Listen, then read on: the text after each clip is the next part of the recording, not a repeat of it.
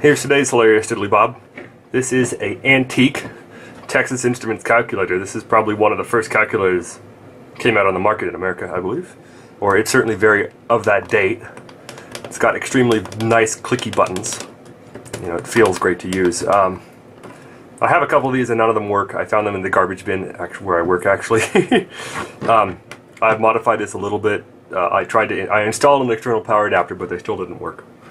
So this is interesting. You can see this is an electronic slide rule. It's not even a they don't call it, you know, like just a calculator. It's a slide rule calculator, which should basically say that they're competing with slide rules when they released it. The display is LED based, so it had a rechargeable battery. As you can see, it uses LED displays, so the battery doesn't last very long. They've got all these great, you know, like they show you how to use it. It's really kind of classic. It's just really an amusing piece of equipment. You can see it's actually interesting. 4.23, I see. 6 minus 1.84. That's funny. They show the dot sign to show that that's how you enter a dot. It has square roots. It's fancy.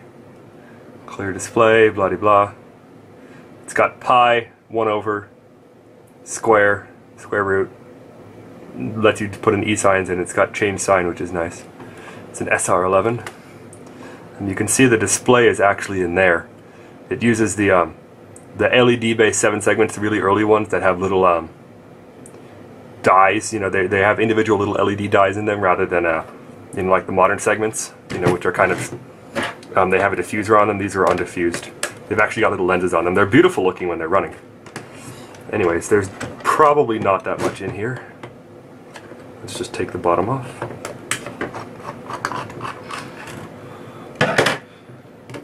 Ooh, yum. Gotta love that antique technology. Have a look at that. So this is presumably some of the earliest, you know, commercially available calculators on the market. You can see it took 3 NiCads and they leaked all over the place. Nasty blue goop. Let me just cut these wires. Misusing space. So use only fast recharge, 450 milliamp hour nickel cadmium batteries. Man, you know, this uses AA size batteries, and nowadays the same battery gets you 2,500 milliamp hours rather than 450. Do not attempt to operate calculator with charger plugged in unless batteries are in place. Oops. So here's this wonderful, absolutely wonderful circuit board. Classic technologies. It's all.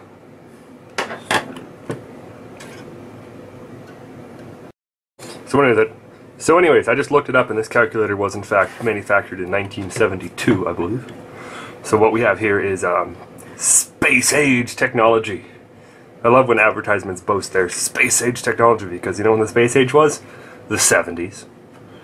Anyways, so here's the main, presumably the calculator I see, and these are, I would imagine, display drivers. It's one thing of interest is that this is the negative rail and this is the positive rail. And you can actually see they're switching the ground to the board, which is interesting. I mean, given that the whole thing is floating, it's kind of switching the ground or the power supply or the positive rail would work fine, and it's kind of 6 of 1. But it is unusual. Normally you want to be switching the VCC rail. Actually, I think I'm going to stick some volts on this and see if it powers up. I mean, I know the voltage rating it requires. It wants 4.7 volts, or 4.5 volts or so. Well, what's 4 NiCads? 1.2, 2.4, 3.6 volts. Let me just find some clip leads. I need longer banana plugs. Let's see if I can do.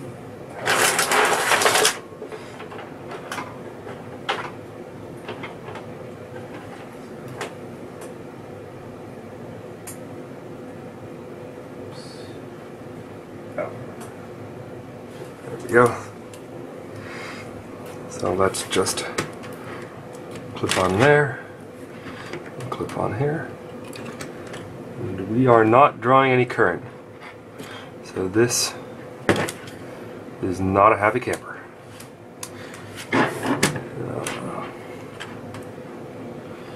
Well, that's kind of obnoxious. Oh well. Oh, whoops. Or I could just be being stupid. Ha! It's alive! So here you can kind of see the nice...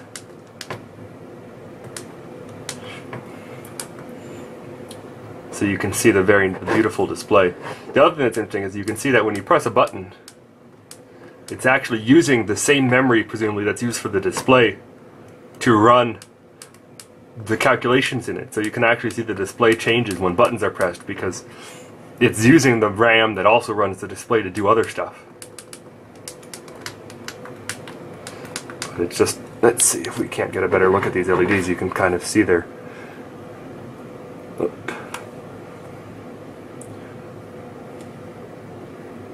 So you can see how there's actual individual discrete LED dies in there.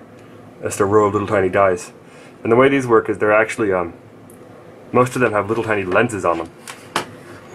So if we look, you know, because the dies were so small, they basically used lenses to make them appear larger. Let's just see a bit of plastic. So here's the back side of the displays. You can see each display has 8 pins. These are actually nice. I think if these are the kind I think they are, you can desolder them and use them in other projects. You know, because they're so beautiful, who'd want to waste them? So the display is held in by 4 screws. Part number CP200098 Rev A. It's interesting. I wonder what this little toroidal inductor is. It looks like it's hand wound. It's also, there's only 2 leads running to it, so I think it's being used as a choke. I wonder if this is like some sort of core memory or something. To be of the proper vintage, that was when they used core memory. And it's also got lots of discretes. Oh yeah. Oh. There we go. So there you can see there's the interconnected to display board. And then, so it appears that this calculator front panel is riveted, or the button board is either riveted, or I think actually it looks like these are kind of slide latches, so the board is installed and slides into place and then flop down. So the issue is the controller, the display has to come out this way and that other board has to come out that way, and they're soldered together. So this thing is not designed with repairability in mind. Alternatively, it's possible these are just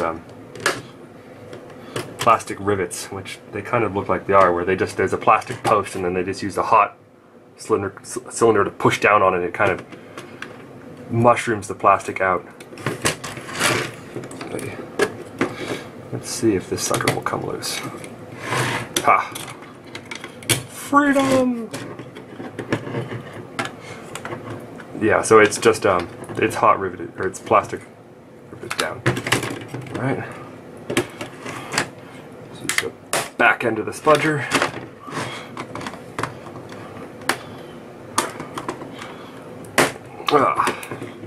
So if I can lift this up, it may slide out.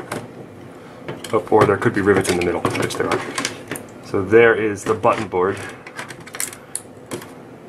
which has a switch on it. That's interesting. But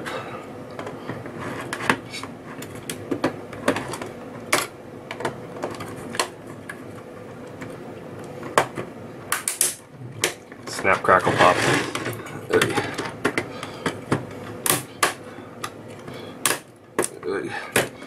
If this thing had RPN, I'd probably keep it to use, but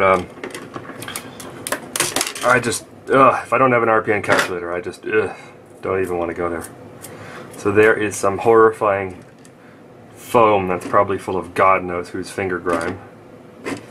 So the interesting thing is there's this little slide switch that, so the board was installed and then the switch was soldered in with wires, and it Yeah, I kind of broke it. Oops. Well, it was either open or closed, so I think I don't really care. Oh yeah.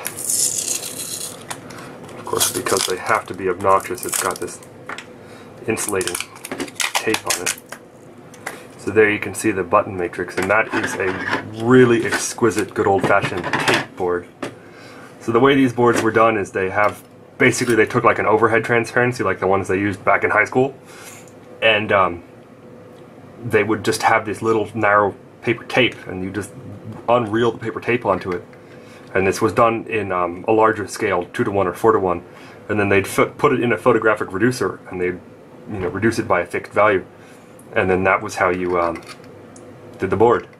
And actually, you can buy like special sticker sets that would have like the pins for a dip, like it would have like the 16 little rings, 8 on each side, and you'd kind of smush it on there and rub the back, and then peel the paper off, and then you'd get your dip layout and all that other stuff. And that's how all of the old boards that are they're very recognizable because of the kind of the serpentine, entirely analog traces.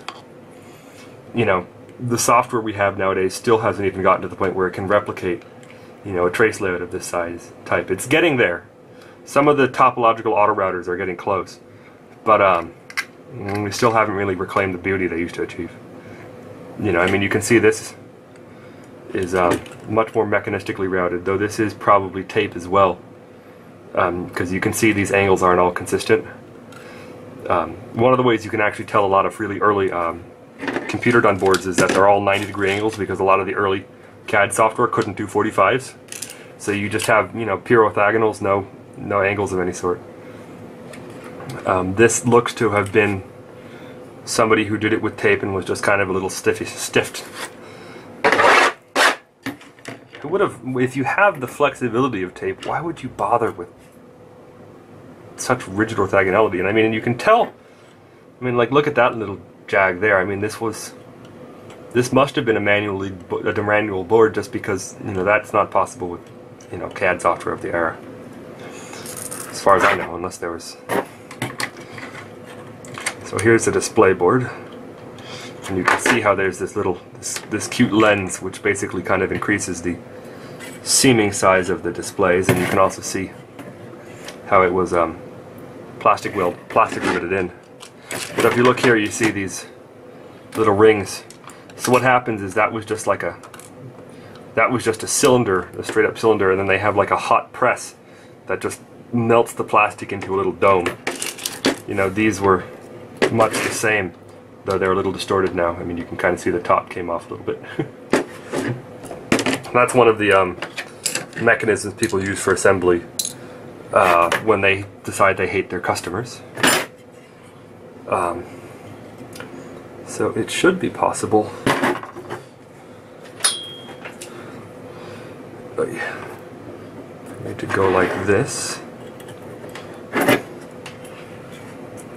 So let's see. Where is 333? So there are the displays in all of their wondrous glory. Let me put a macro lens on just so you can get a better look at those. So here we are, here are the displays.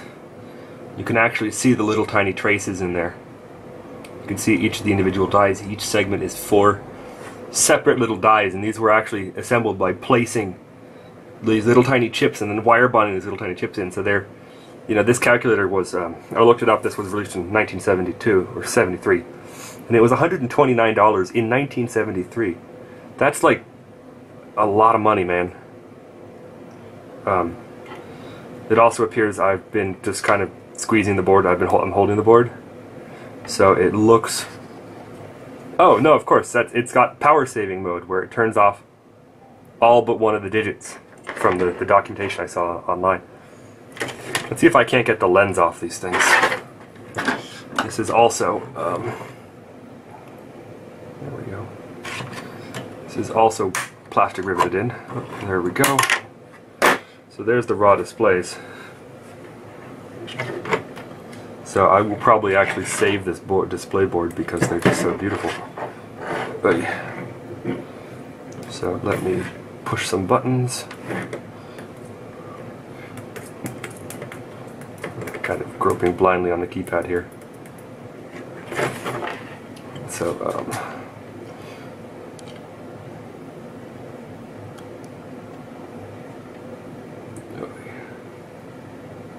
there we are. So you can see the little row of dies. Where's the focus? There it is. And you can actually see the wire bonds on top of them a little bit. It looks like these were, I wonder how they were molded. They certainly have a lot of, you can kind of see the, oops, get out of there, clip lead.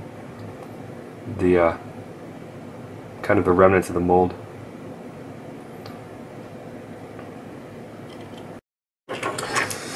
So there's a lot of mold flash on the displays. So anyways, there's the interior of a really rather beautiful internally antique calculator. It's kind of interesting. You can see that there's solder mask on this board, but this board just has none. I wonder why. Also, you can see the processor. It's a TMS 0602, and basically one of the first calculator on a chip devices. This is that's a ceramic IC too. Listen to that thing. You can actually see it looks like they probably bonded a whole bunch of them in series and then like used a die, something to cut them apart. Because it's got bare ceramic on the ends. Also, I mean, listen to that. It's very rigid. These are all this is like, these aren't epoxy packages. I think these are all ceramic. So that should be, you know, indicative of the age. Now here's a SN27423 27423 75493 27423 75493. So these are presumably, I mean, just from the fact that look at all of the traces running out and they all go to the display board, I would bet these are display drivers. These are probably the main display drivers and these are peripherally involved. What I'm just really interested in is just this little very messily wound toroidal inductor. I mean, I don't think, I mean, were they generating a negative supply voltage in here maybe? I don't see why. And it's held down with silicone. And you can see here's a whole bunch of early diodes. You can actually see the junction. These are probably actually photosensitive because the junction is basically exposed. Lots of little transistors, a couple caps, black box caps. That's interesting. There's a transistor with its model. Most of these transistors have color coding for their part number on them. I wonder if TI applied that or if they came that way. And also see, I think these look like carbon comp from the packages. It's a nice TR logo, SR-11. There's another interesting on the bottom side. Where is it? Right here. I don't recognize this logo. I'm not sure if that's supposed to be that way or soldered, but it's like a 1 and an oval and 2. 1 and 5F. I bet this display board is used in a number of their products, which might be why it's nice. Whereas this is, you know, product specific. Anyways, there you go.